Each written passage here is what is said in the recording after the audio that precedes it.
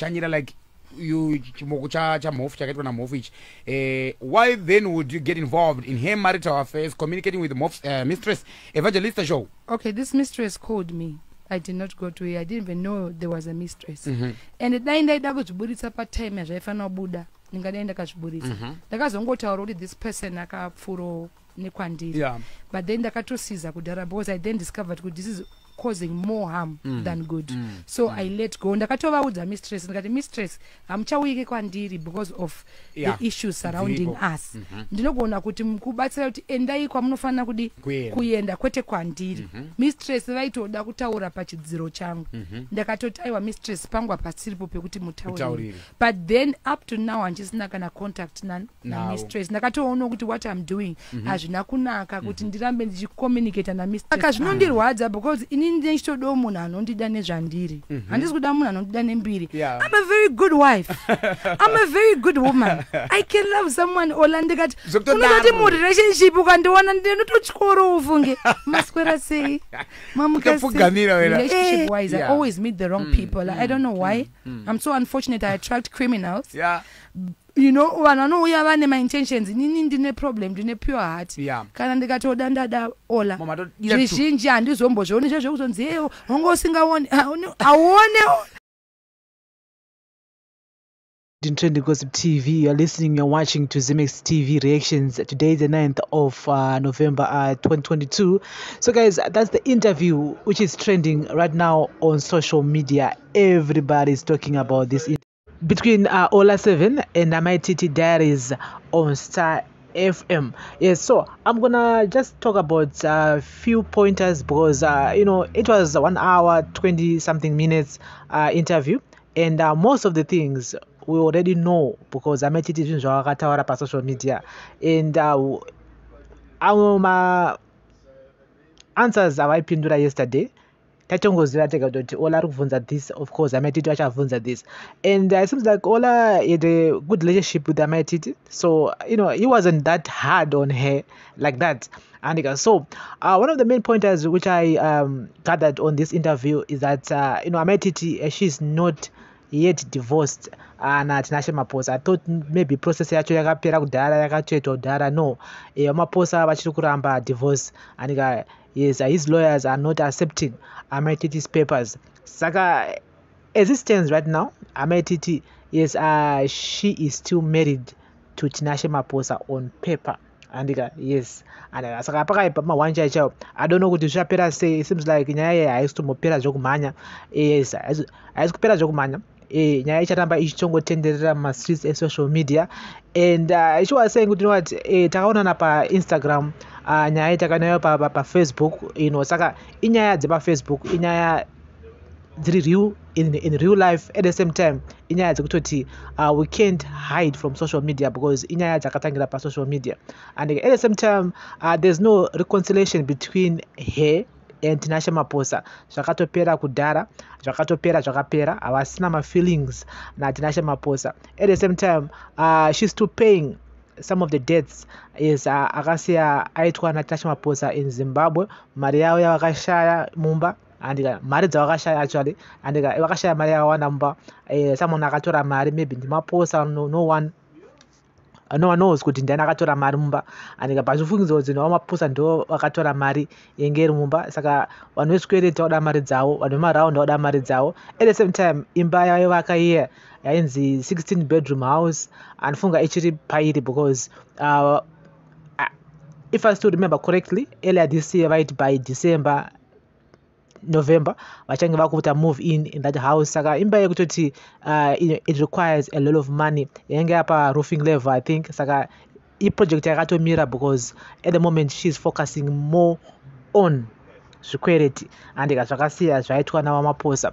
And all I asked there, why ivo vakazoita muchato we 100,000 vachinyatsooneka kuti zvinhu hazvinamira mushe. Of course munhu nekutoti aitora zvemuchato, and is of course vautaura side ravo, and I mean the pressure was there, between her and Olinda Chapel kuda kuratidzana kuti ane mari ndiani, but at the end of the day the after effects of the wedding kuzotanga kubhadhara muchato wakaita kudhara zvinhu zvinozongorwadza because muchato is one only a few hours munhu ospenda mari yakawanda kudai so in a country whereby most people vakutotadza kuwana kana even $100 pamwedzi iri kunetsa kubata, but mumwe munhu akuita muchato we$100,000 zvinenge zvida munhu une mari kudhara. So it's one of those main points which Mai TT did explain a lot on that interview with Olla 7, and they also talked about nyaya ya Madam Boss, her relationship with her. It seems like they're now cool. Yes, they're now cool, but avasisiri close friends, avasisiri shamari like before.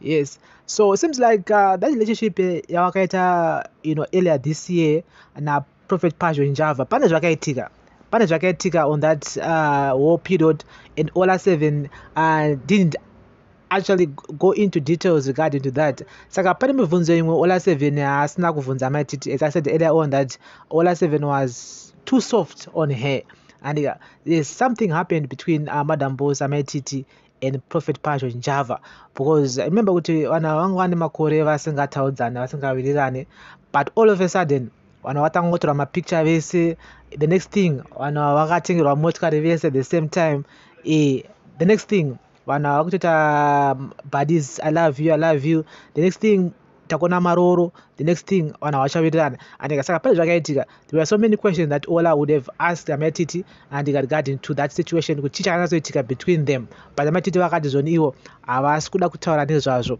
and so zvinhu kuti pane zvakatoitika, and also she was asked about Loveness Summers. Yes, she's based in the USA. Of course, she's Mai TT's #1 enemy. Na Loveness Summers Mai TT azvionane, and vatoramba vakatoti antombomuzive kuti anonzi Loveness Summers munhu akaita sei, antomboziva kuti ndiani iye Loveness Summers, and so she rejected her on live on air yesterday, which was expected. Of course, TT doesn't love her.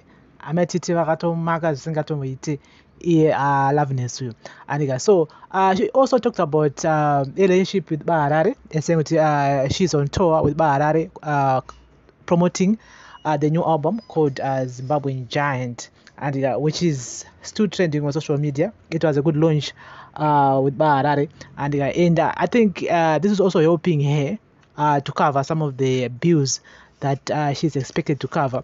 Remember, which is queries Jagatu one day, and so those were some of the main pointers for this interview, and she did reply well. At the same time, Olla was too soft on her, and yes, of course, that's the side of the story. And I still want to hear more from the other side, which is the side of Tinashe Maposa. I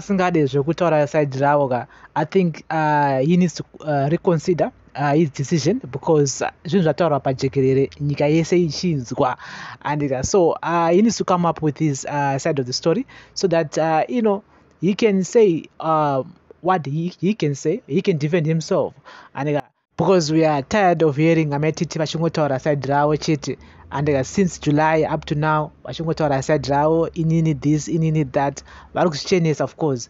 And so guys, this is XIMEX TV reactions. Remember to like, share, comment and follow.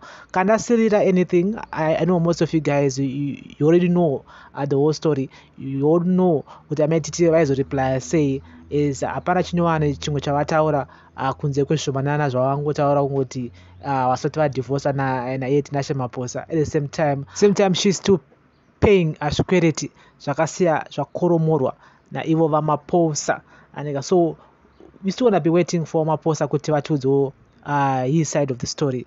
As for now, we are tired nekunzwa Mai TT vachitaura the same thing over and over again. I mean, zvinorwadza kana mukadzi akuzviitira izvi, but vakadzi vazhinji vagara vanozviitira kuvarume. Yes, vamwe vakadzi vanotouya votokudya mari everything, dzimwe nguva votokuchengetesa mwana anenge asiri wako, and but varume tinoramba takangonyarara, but da varume ese taibuda pachena achiti mukadzi akati akandidya mari akandichengetesa mwana. I don't think zvazombopera mushe, but zvatiwa kumukadzi now. Everyone needs to know kuti okay, sure, varume vakadai vakaipa, but vice versa hapana kuti nezvazvo. So I feel like varumewo tifanira kubudawo pachena tichitaurawo kuti aiwa kuna vakadzi vanototidyawo mari zveshuwa andika is not everybody is perfect, nemunhu panenge achitotadzawo, but at the same time I feel like we need to be fair when it comes to this kind of issues. And so this is XIMEX TV reactions. Today Madam Boss will be live also with Olla 7, and I'm not expecting much from Madam Boss because she doesn't answer my questions. Yes, some of the questions it's none of your business. I can't talk about it. It's a family issue. And so I don't know what the interview na Olla 7 say, because I don't see her opening up on this interview. But you never know. But I'm not expecting much from Madam Boss. I met it are open. She can actually answer some of the questions. But Madam Boss vanenge vatrainwa beforehand kuti aiwa izvi musataura musapindure izvi munopindura so izvi munopindura so, vanenge vambokochwa mbichana. And so I feel like as we speak right now vari kutokochwa izvo kuti no akakubvunzai this imipindurai so, akakubvunzai this imipindurai so, and akakubvunzai this chongoti I can say it. I think so. XIMEX TV reactions.